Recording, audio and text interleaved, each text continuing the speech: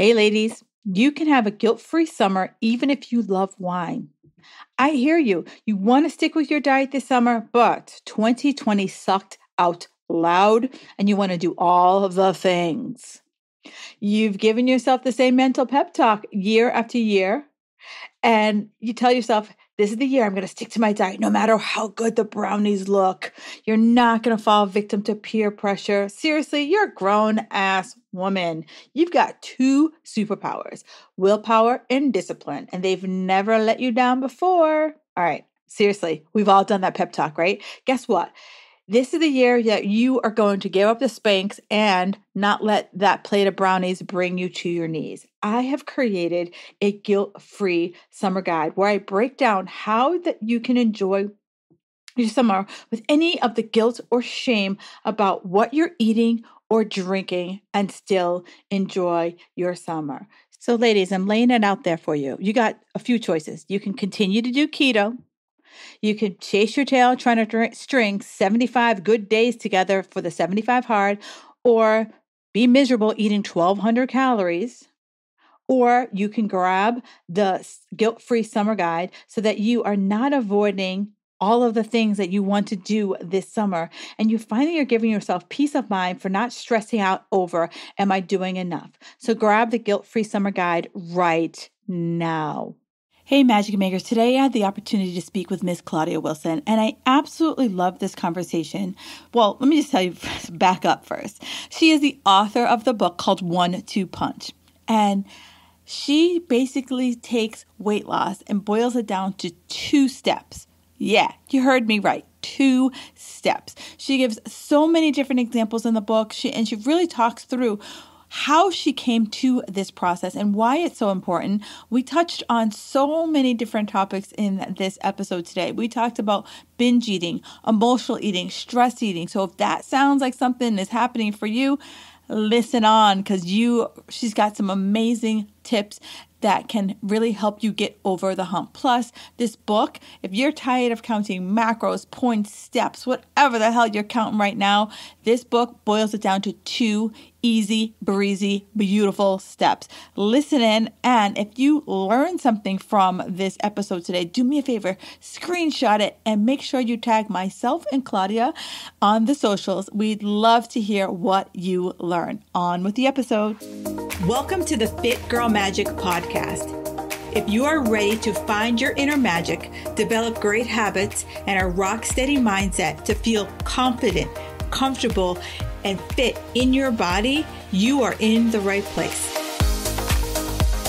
I am Kim Barnes Jefferson, and I'll be giving you weekly doses of health, fitness, and life tips sprinkled with humor and real talk.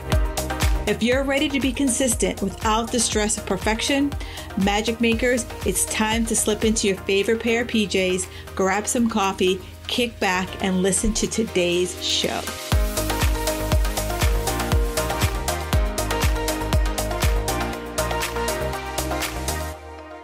Hey, Magic Makers. Today I have another great episode. I know I say it all the time, but I look for people who can enhance your understanding about health, fitness, dieting, because guess what? We've been there, done that, and we got the Snelly shaker bottles to prove it. Today I am talking with Miss Claudia Wilson.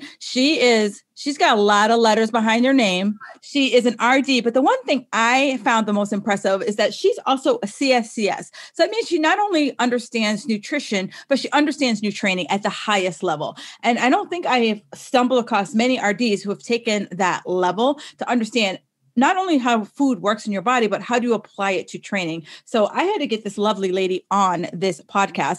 Plus, she has written a book, which I'll put a link in the show notes. It's called 1-2 Punch, and that's what we're going to be talking about. And I'm just going to be very unbiased. It's fabulous. Absolutely fabulous. So at the end of the show, click that link and make sure this is on your bookshelf. Claudia, welcome to the show. Thank you. Thank you, Kim. I am so excited to be here. And thank you for those lovely words, which for your listeners, I did not pay her to say. Oh my gosh. Yeah. My listeners know, they're like, if Kim says something is awesome, she's no fluff. She'll tell you if something stinks. She'll tell you if something's awesome. Well, I'm really glad to be on the awesome end. So what Magic Makers, one of the things I like about this book, it's simple. And you know me, I like simple. Like I have overcomplicated things, you've overcomplicated things, and this is really simple. So I guess like the first question I have for you, Claudia, is like, what made you, scan all the myriad of diet books out there and say to yourself, hey, this is missing in the market and I'm the person to write it? Yeah. So I am, like you said, obnoxious initials after my name. I'm heavily credentialed, have a master's, board certified in sports, blah, blah, blah, blah, blah, blah, blah, blah, blah. And I just didn't think it needed to be that complicated. It doesn't need to be that complicated. And you'll see in the book, if you listen to it on Audible or read the book, the complication in what we're doing adds to our stress, increases our stress, and then it works against us. Yep. So a healthy level of cortisol is valuable and helpful. But if we have too much, that's working against us if we're trying to stay at a healthy weight or get to a healthy weight. And so I thought, well, I started out creating handouts because I'm a visual learner, I'm a visual teacher. And so I created handouts in order to explain it in a very simple way. So with my clients, I'm like, look, you're trying too hard and it's working against you. I want you to just think of your stomach and your hunger and fullness in this way. And then I created an analogy and a visual, and I'll tell your listeners about it. The visual is treat your stomach like an incinerator. Yeah.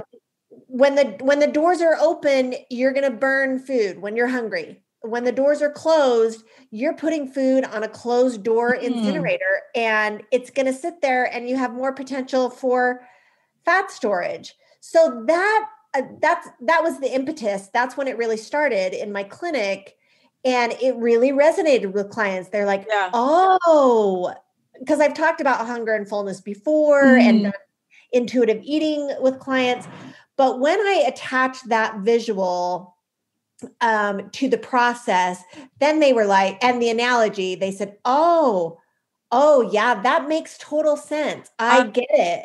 I loved that analogy because, I bought into the eat 5 meals a day, hook, line, and sinker. And yeah.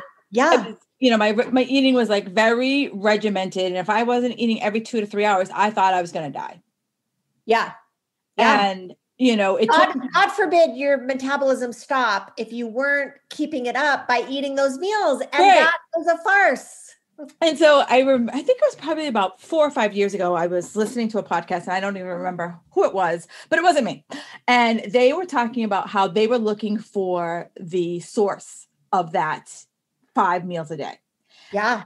They're like, I scoured to the ends of the earth and there's no scientific journal out there. No one has even taken them, but hey, should we study this? No one has even said, let's start a study.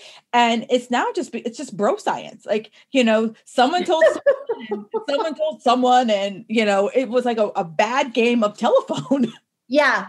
I mean, I can tell you the theory surrounding it. So a couple things, which I find fascinating, a couple things that we're taught in our society and by health providers is that it's bad to get hungry. Yes. You don't want to let yourself get hungry, and you don't want to go hungry because that might lower your metabolism. That's the one thing.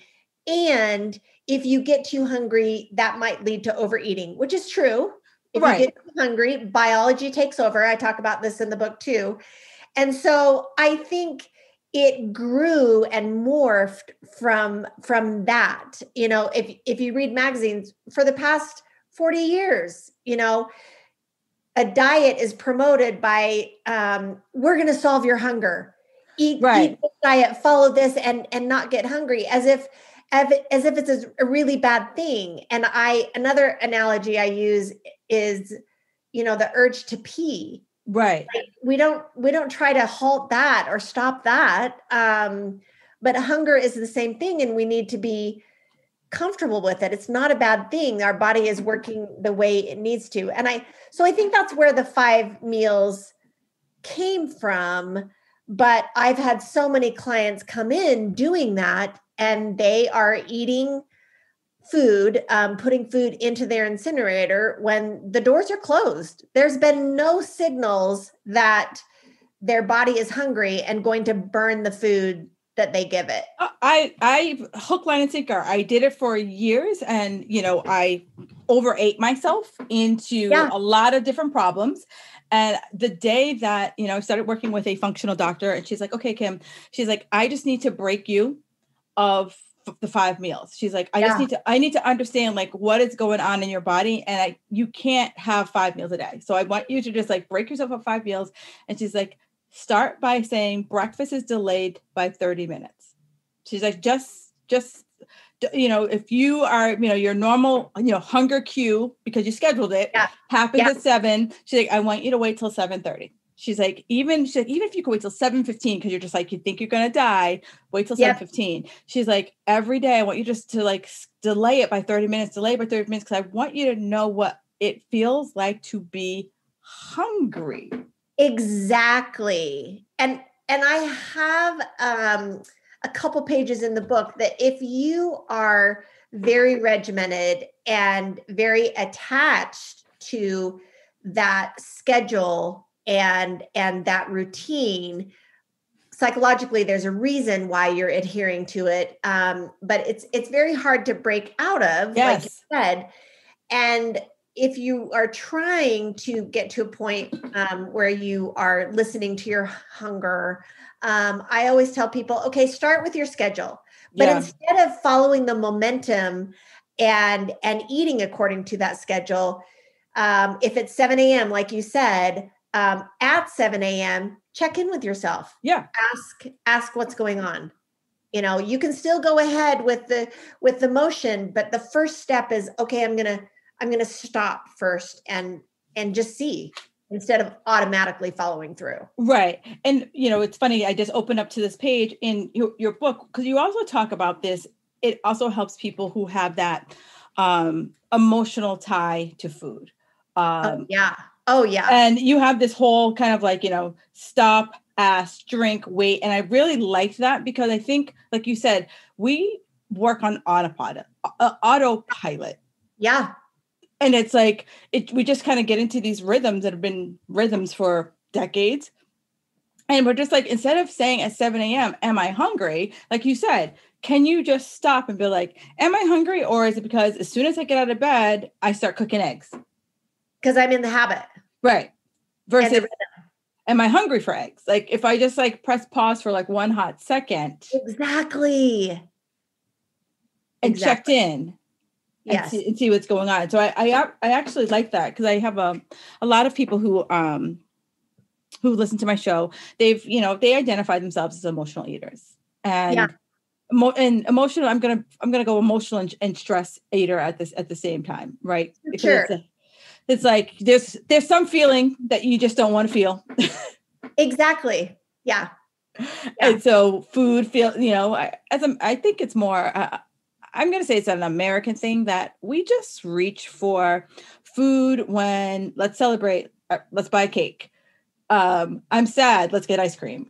So it's always there's a feeling and a food associated with it. Yes. Well, and then your body knows, even if you don't register mentally, your body knows that it feels better. And so because craving something or wanting something or wanting to overeat or overfill is wanting to get to a different space, wanting to feel something different. So by eating, you provide a distraction for yourself. Right. And then your body feels it, even if your head doesn't feel it, feels that it felt better. And then that gets reinforced. So it totally works. And that's the hard part.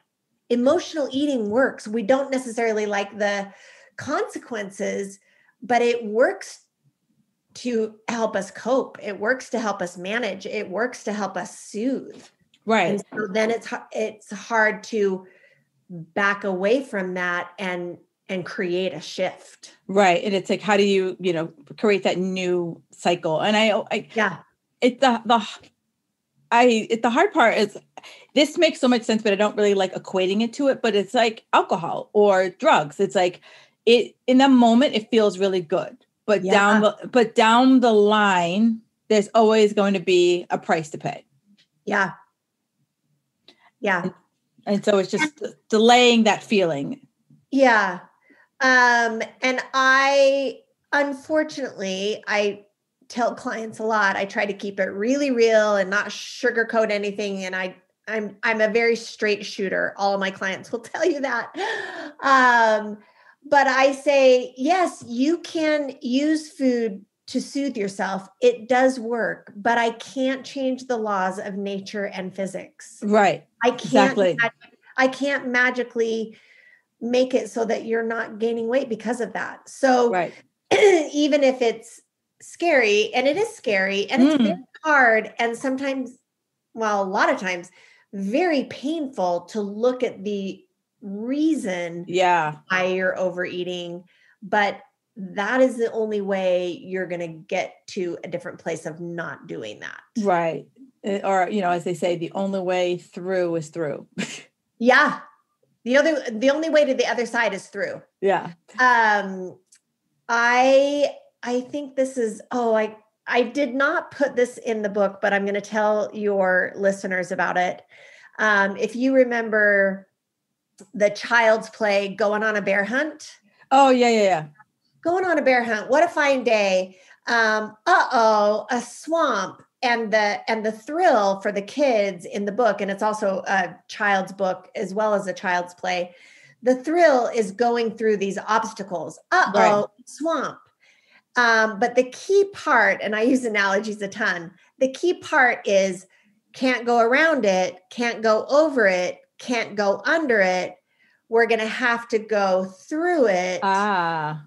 And going through is very hard. And I call it, but that's the only way. So by eating to solve your emotions, soothe your emotions, that's going around it. That's going under it. That's going over it. I call it the shit pile of everything that needs to be dealt with. And the clients who get better go to the epicenter of the shit pile, and they're covered in manure. It's stinking their eyes.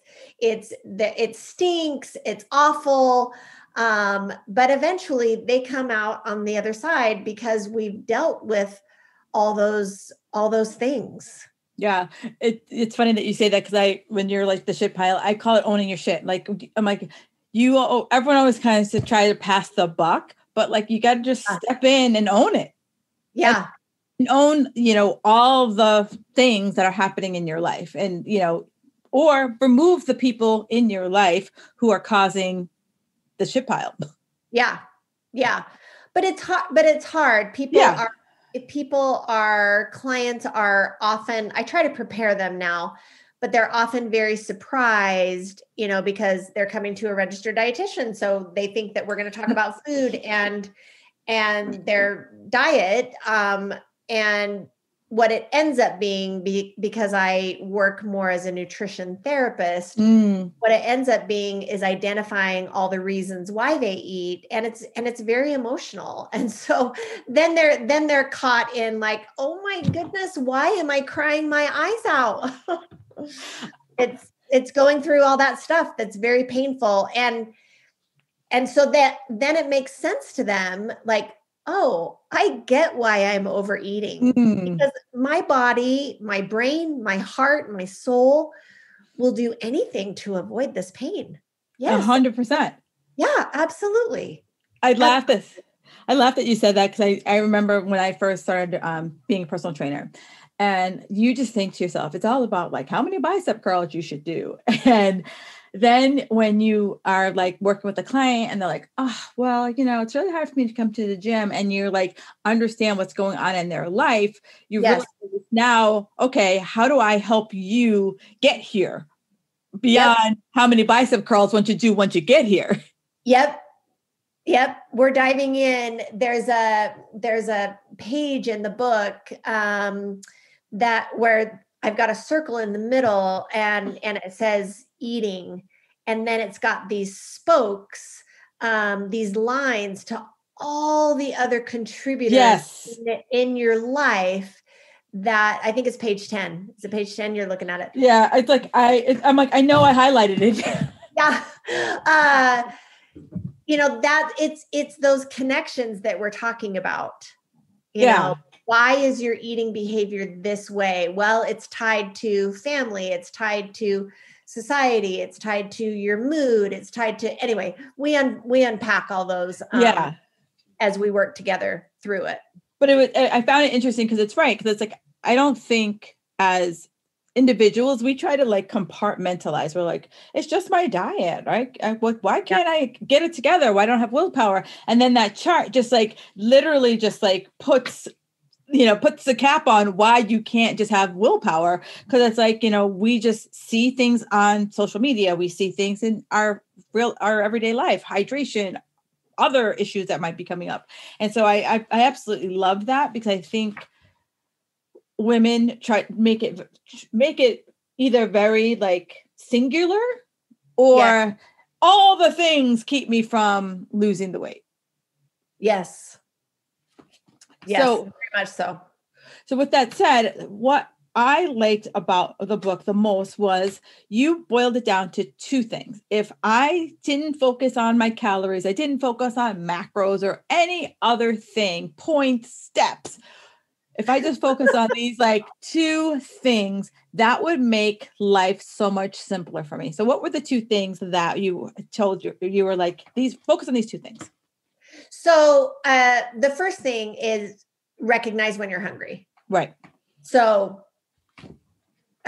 give your body food when it's most likely to burn it, when you're hungry.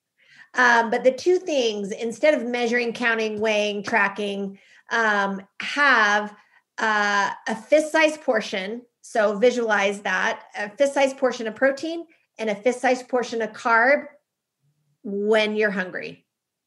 Don't worry about, the grams. Don't worry about the calories. Don't worry about any of that, but your fists are portable. You've got them with you. It's easy to eyeball.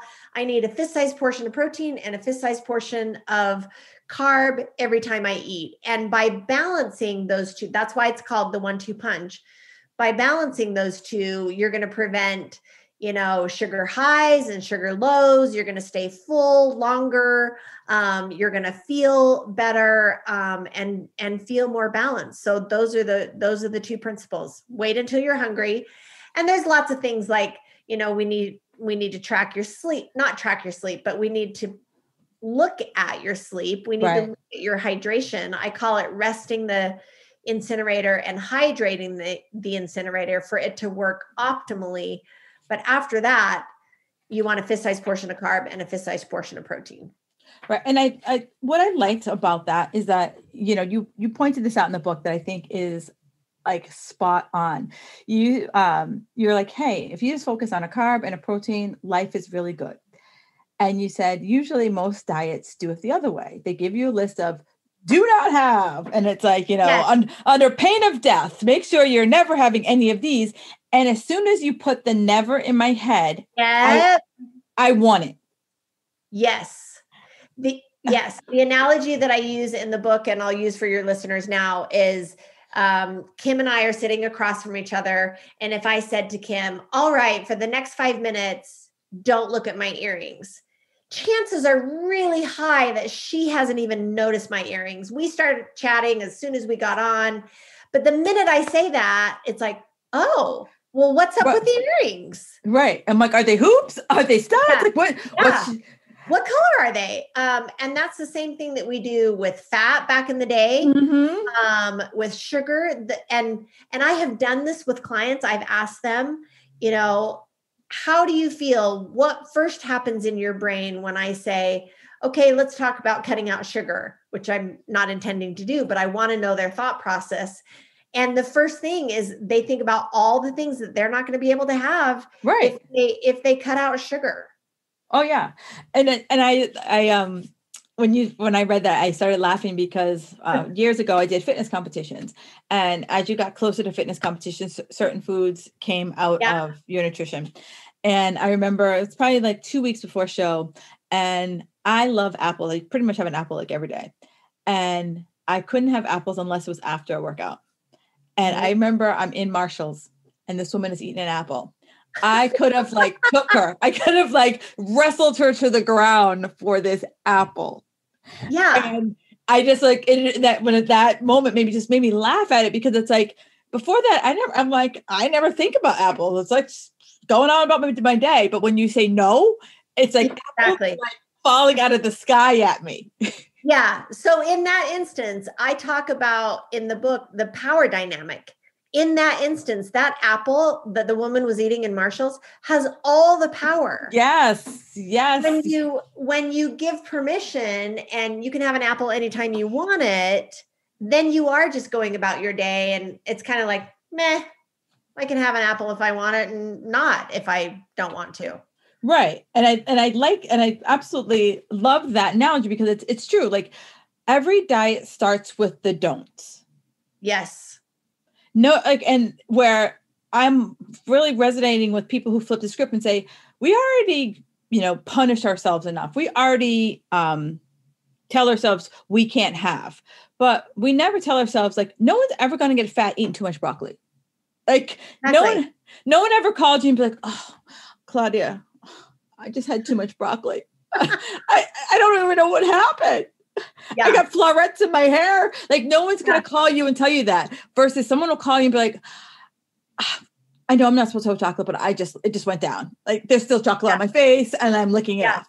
Right. Yeah. No one's going to ever call you about that, about having some protein. Like I can't overeat a rotisserie chicken. Like no. But even the healthy carbs are easy to overeat. And so if you are in the lane of only allowing certain foods, it's still possible to eat more than your body needs of brown rice. Yeah. Oh, agreed. And so a lot of people, I have clients that come in eating very clean, and very healthy, but not able to get to the weight that they want to be. And I tell them, which they're shocked at, well, you're overeating what your body needs, even though it's really healthy food. And this is the paradigm shift that makes, that is challenging for people, because I say, sure. And the book also addresses, like, you don't need me to tell you what's healthy. That's right. not what the book is about. But I say that this fist of protein can be a lovely, really healthy piece of grilled salmon. And the fist of carb can be brown rice pilaf. But the way it's sustainable is, first, if you're hungry, if what you really want is a hot dog for that fist of protein, have the hot dog, and the fist of carb can be a cupcake. Right. I really liked that analogy in the book. Like you're like, I think a lot of people, I want to be good. And you're just like, yes. And if you're craving pizza and you're like, no, I'm going to be good, and I'm going to have the salad with chicken on it. And the whole day, your brain is like, hang on, this does not taste like pizza. And it's just always going to be in that like seeking pizza mode. Yep. So then I'm going to be eating other things, still trying to chase that pizza feeling. And instead, I might as well just have the damn pizza, because I would have had less calories. Exactly. I call that food dancing. Like, oh, I'm trying to be good. What I really want is a cookie, but I'll have carrots, which, oh my goodness, are you kidding me? Like, that's not going to do it. So you have carrots, and, oh, that didn't quite solve it, so I'll have an apple. Oh, that didn't quite solve it, so maybe I need something more substantial. I'll have some whole wheat toast with jam on it, and you have a couple pieces, and that didn't quite do it, so maybe I'll have some cereal. Well, that didn't quite do it, so I'll have a couple bowls of cereal, and then finally you arrive at the cookie, right? And you've had all these things, and you're like, the 50-calorie cookie could have just solved all of what the 1,000 calories you just ate. Yep, exactly. So it's really important in my space with clients and in the book to allow that permission. It's so important to be sensually satisfied, and I work on that with my clients as well, because I can solve anyone's hunger with a boiled piece of meat, which sounds nasty, right? Right. A boiled piece of meat and a stale piece of bread, but you will still be left wanting because Right. you weren't sensually satisfied.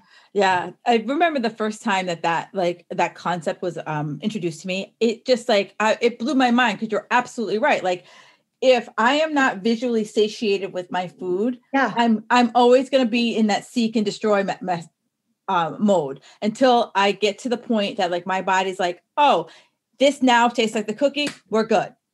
Yeah. Yep.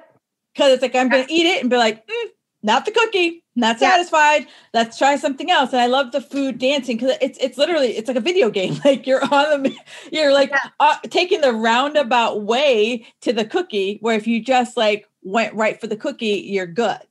Yeah.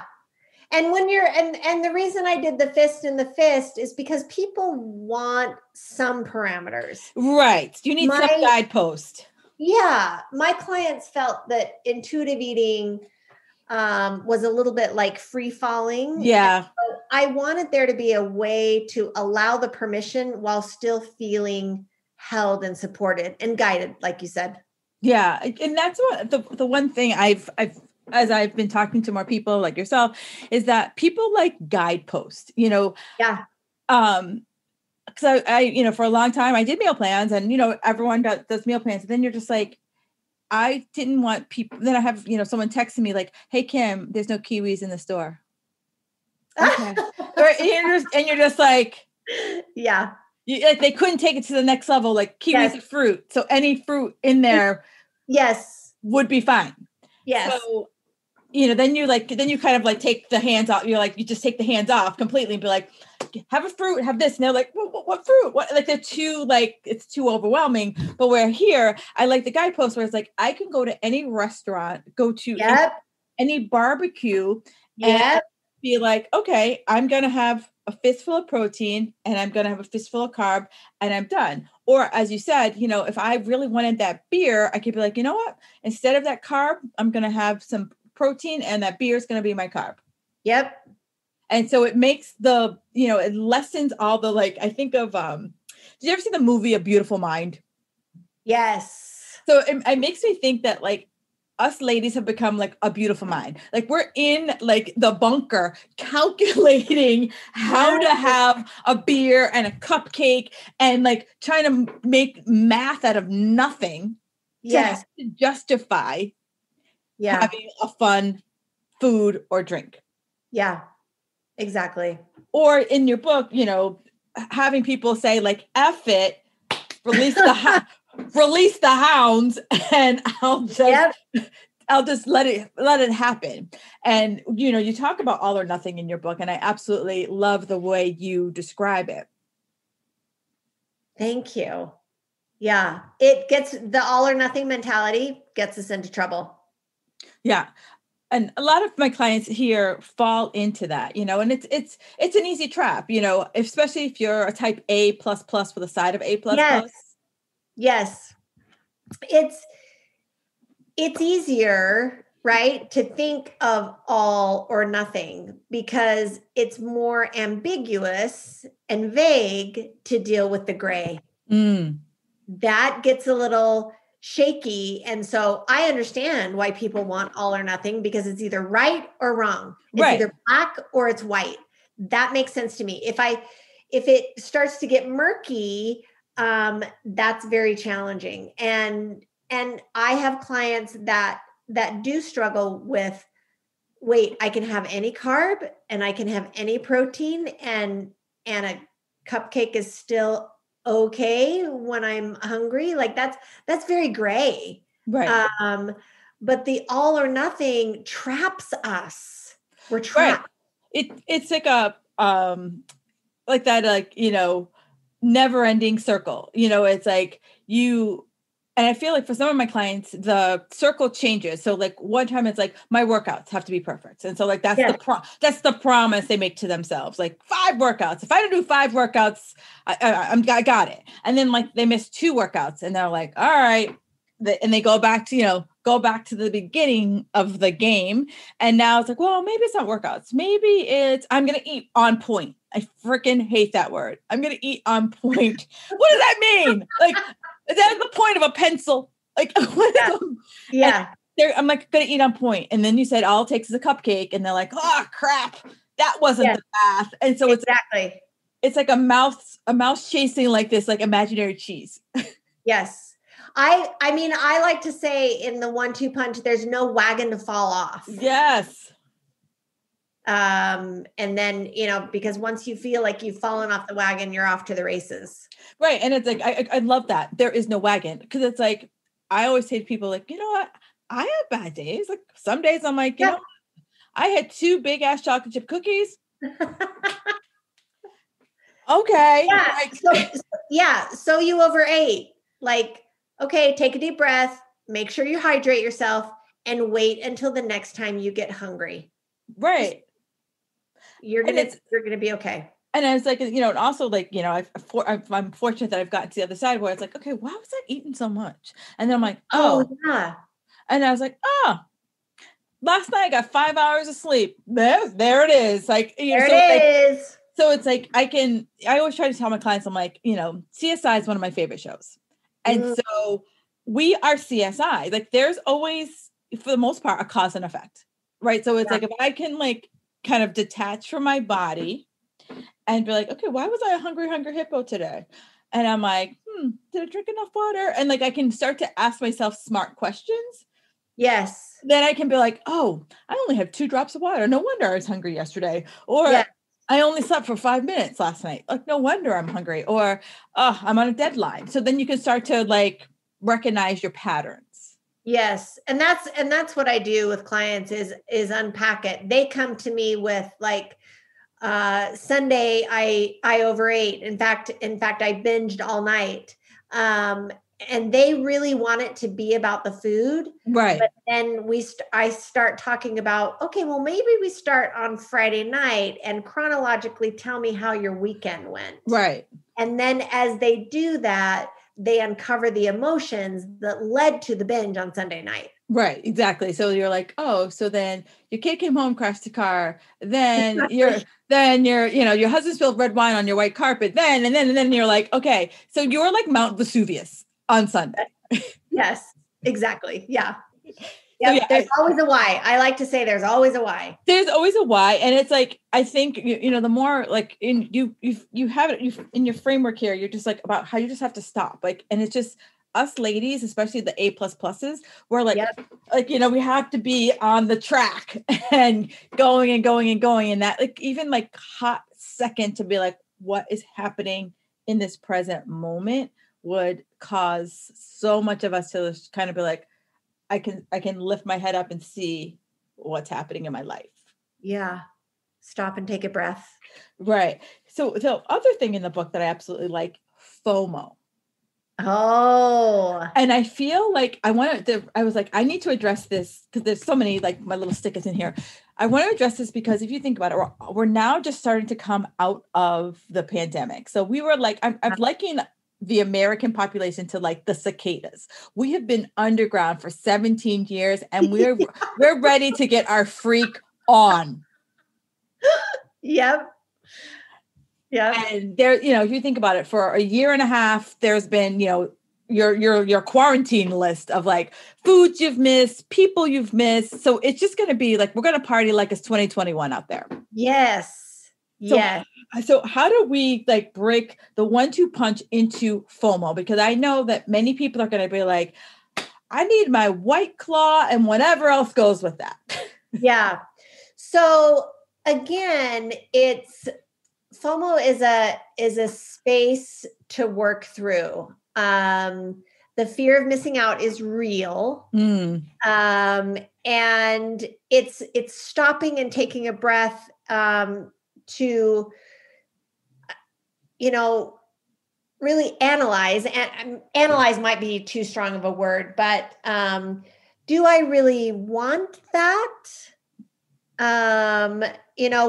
When it's within my power and it's my decision to make, do I really want that, or is it just that I don't want to miss out on it?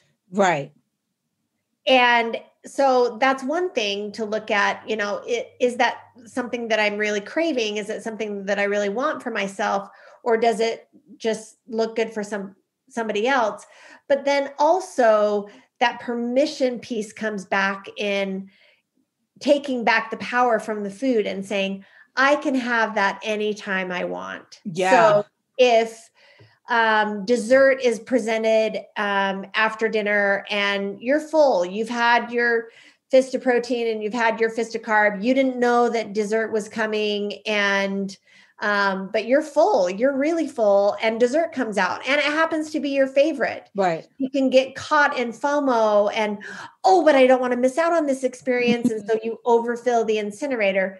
There are a lot of things that we can do in that situation. One is take some for later. That looks delicious. I'm going to get a to-go box, or, package it up at your friend's house or whatever and have it for later. But then also tell yourself, you know what? I can go order a piece of key lime pie anytime I want, Right. or I can make it myself. That permission and all the ways that you can provide yourself that permission comes into FOMO to decrease getting caught up in the FOMO and overeating because of it. Yeah. I think that's a lot. What you just said happens, I think, to many women, that it's their favorite blah, blah, blah. They didn't expect to happen. Or maybe they're being invited out to their favorite, restaurant, and they're just like, oh, what do I do? I just ate, or, I already had my fun food for the week. And they just kind of go back and forth of, circling around, do I go, do I not go, or do I go and be good? Yes. And good is a judgment, and it's hard to stay there. Yeah. That's a black and white again. I call it practice. We're just practicing. It's not being good. It's not being bad. We're just at practice all the time, every day. And it's funny that you say that, because I just pulled up the other principle that you talk about is, practicing being hunger, that practicing becoming that person who is sensing where you are, that person who is asking the question, the person who is, being present in the moment versus future casting, or, reliving, they're just like, here, like, this is what's the opportunity that's in front of me right now. What do I do with it? Yes, exactly. I like alliterations. And so the book is split up into 3 parts: burn, when you're hungry; balance, the protein and carb; and then become. The become is really the practice to become the you that you've always wanted to be. Because with more practice, with all of those principles that are in the book, that will lead you to that person. I promise. And I think the practice is the hardest part, right? Because we live in the instant satisfaction world, right? I can order this phone on Amazon, and by Friday it's going to be on my front door. Oh yeah. And, on Monday I wake up and I'm like, I'm going to lose 50 pounds. And this week. Right. And if it doesn't happen by Friday, I'm pissed. And you failed. Right. And so now that tells me I need to binge to prepare myself for my next whatever I tell myself I'm going to do on Monday. The next Monday. Yep. Right. So I think what you've given are, as we talked about, like guide rails that you can start to practice. And, how would you, someone's like, okay, this all sounds really good. Like what she's saying, sounds fabulous. How does someone say to them, the big question I always get is like, how do I know it's working? And I know I'm laughing. I'm doing a podcast. I'm doing air quotes. It's like, how do I know it's working? Because it's like, you know that if I step on the scale, if I started diet on Monday, and if I step on the scale, even I'm going to give myself a week to step on the scale. And if that scale still says what it said when I was good, yep, then I, either need to find something else or go extreme. Yeah. So I recommend not getting on the scale because one of three things happens. If you're trying to pay attention to your hunger and your fullness and having the protein and the carb, if you get on the scale and nothing's happened, then you immediately say, well, this doesn't work. Right. I need a more strict diet. Right. So that's the first thing. If you get on the scale and you've lost weight, then it's like, oh, this is awesome. And so you start to not pay attention so much to when you're hungry and full. And so that muddies the waters. And then if you get on the scale and you've gained weight, then for sure it doesn't work. For sure I can't have the cupcake when I'm hungry. For sure I can't have this. It's as if you didn't lose any weight and you get into that space of, I need something more strict. So right. You know that it's working, especially with my clients that have quite a bit of weight to lose. They want so badly to see change, and you're not going to see tiny, minute changes unless you get on the scale. And I tell them, try to be patient, hang in there with me, hang on. You will know when it's working. Your clothes will start to fit differently. Hang in there with the practice. And like you said, don't do so much future casting. Stay in the moment with me of just what you need to focus on in the next hour. And today is the next time you get hungry. Right. Stay in today. Stay where you are.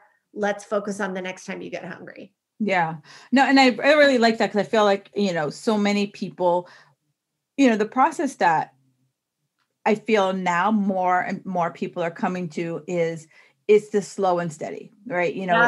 It's no longer this X number of things in 30 days. Like we're realizing that, our bodies have just been through too much. Yeah. And as much as we'd love to see what it can do in 30 days, our bodies are like, hey girl, you've been dieting me since you were 15. Yep. And I'm just going to sit here, smoke a cigar, have a scotch, let you run around like a chicken with your head cut off. And I might throw you a bone in like 2 months. Yeah. Yeah. Yeah. It's too much. And your cortisol levels are way too high. So right. That's playing against you. And so I think many people we hit on this earlier. I think so many people dismiss, that's the word I'm looking for, dismiss stress, right? Yeah. In our society, I'll ask a client, I'm like, what's going on with you? Like you said your stress level, like I have like a stress level of 1 to 10. And I was like, you said your stress level is like 7. Like, what's going on? They're like, it's just life.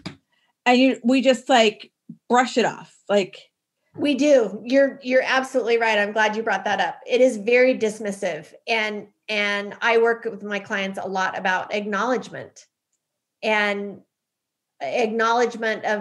you know what? Yeah, it is hard. Is there someone else who has it harder? Yes, you're always going to find someone who has it hard, but has it harder than you. But when you start down that road of comparison, it's dismissing your own feeling. Right. Yeah. And that's what women do. Like, yeah, Claudia's, she's got so much, she's got so many things going on that I just can't even really relate to like what my stress is less. And you're just like, no. Your stress is your stress. Yeah. Yeah. I talk a lot with my clients about their trauma and their initial and their dieting trauma. And their initial response to me is, wait. I don't have trauma. I've never had trauma. I've never been through X, Y, and Z. And so therefore I don't have trauma. And then slowly over time, we start to acknowledge all the things that were, painful to them that they're still carrying and dealing with. Oh, 100%. Yeah. I feel that many of us just kind of bypass things. If, because you always think about especially when you would use the word trauma, you think trauma like I was never bleeding from the eye. I wasn't beat over the head. Like it has to be this like horrific thing that happened to you. Where also I used to work at camp and there was this woman, she was like in her 50s.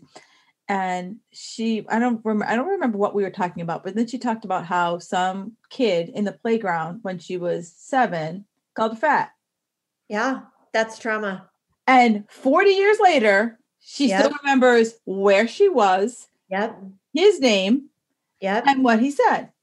And she's carried that with her through all these years. And that's what I'm talking about. He didn't hit her. He didn't kick her in the shin. He didn't do anything but call her fat. And for him, it was just a like passing event. Mm-hmm. He probably maybe not even remember her. maybe not even remember he said it. Yeah. But it's been like implanted in the back of her brain for umpteen years. Yeah. Yeah. So we need to stop dismissing things that happen to us that are leading us back to, where we started, that may be leading us to overeat to soothe those old wounds. Yeah. And you're right. And it's really us kind of working with clients to unpack that someone calling you fat when you were 7, you still think about it. That's trauma. Like, even if you didn't have to put a Band-Aid on it, it has been a slow leak in your brain for X number of years. Yeah. And the wound is still there. Right. And so it's like, it's just you kind of just saying like, how did you get to the feelings you have about yourself? Yes. Yes. Yes, absolutely. It's a lot. It's a complicated up and down journey, but a journey that's worth taking. Yeah. It's worth taking it to get to the other side. 100%. And, as I, close on the call, like what I like about this is that I can still do all the heavy lifting over here.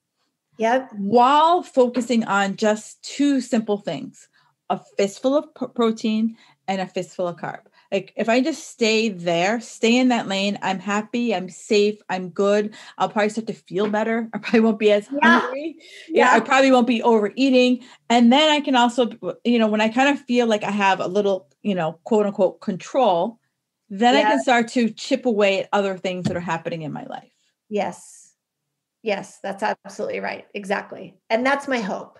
Right. That's why I put the book out. Right. Like you don't like, everyone's like, if you're like me, you're like, I need to get all the books and I need to do all the checklists like right now. No, just have a fistful of carb and a fistful of protein. And right. And then let's figure that out. Like the rest of the stuff will unfold in time. So I ask all of my guests, what is one thing that makes you feel magical? Okay. The first thing, I'm afraid that there's going to be a bunch of eye rolls in the audience, but I am lucky that I like to exercise. Yes. I imagine the eye rolls. Of course she likes to exercise, she's a nutritionist. And it's like people who like fruit for dessert. Like we don't like those people, like have a real dessert. Right. But when I finish a cardio workout, I feel magical. I feel like I can conquer the day. So that's one, but I have a second one in case people are like, I can't listen to her. She likes exercise and she feels magical. I can't listen to her because I don't feel that way about exercise. And I get that. Not all people do. But the other space that makes me feel magical is when I'm laughing. When I'm laughing so hard, my stomach hurts, my abs hurt, and I'm just almost crying. I love that laughter. Yeah. I love it when that happens. And that feels magical to me. Yeah. A good belly laugh. Like you just can't like. Oh, the belly laugh, the gut the gut wrenching, like can't breathe. Yeah. You can't stop that. And I love it when it comes from like an unexpected source. I know. That's when it's like the worst. Like when a person who like you don't think has a sense of humor says something and you just like lose it. You're like, oh my gosh. Yes. That's the other space I feel magical about. I love that. I try to laugh every single day. So I absolutely love that. And I have loved our conversation. It has been everything I wanted to be. And I was like so nervous because I have so many Post-it notes in her book. And I was like, am I going to be able to like string together an intelligent conversation? Because I have so many. You did great. I love the conversation. And I think we hit a lot of different points. Yeah. So thank you so much. And where can people, I'm going to put the link in the show notes, grab your book, but where can people find you on the socials? Okay. 1-2 Punch book. So all spelled out. It's the same for all channels. My website is 12punchbook.com. Instagram, Facebook, Twitter, Pinterest, it's all 1-2 Punch Book. And for your listeners,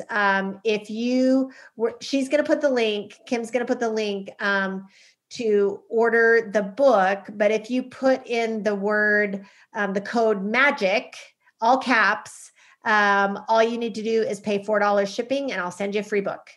Awesome. Like you guys, magic makers, you know how I feel about books. So like I'm looking over here. I have a myriad of diet business books and chick lit and true crime books. So I'm like, I read everything. And this was really great. It was a fast read. And so you can probably sit outside in the sun and get it done in a day. Yeah, it's a couple hours. If I know a lot of people aren't necessarily readers, it's on Audible. It's just over 2 hours to listen to as well.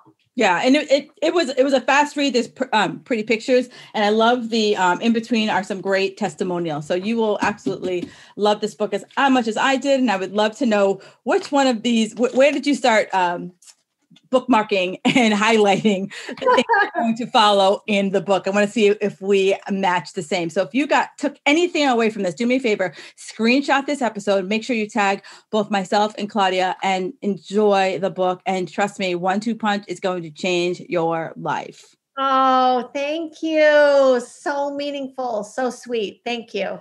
All right, guys, I will talk to you next week. Thank you for listening to the Fit Girl Magic podcast. If you've made it this far, yay. I'm thinking you enjoyed the show. Let's continue the conversation on Instagram. You can find me at Kim Jefferson Coach. In order for me to keep sharing this message, do me a favor and leave me a 5-star review on iTunes. While you're there, don't forget to subscribe so that you won't miss an episode. New episodes are available every Wednesday. The Fit Girl Magic podcast is intended to provide you with tips, tools, and strategies that will help you make better decisions about your health. I really appreciate your feedback and your support. Thank you so much.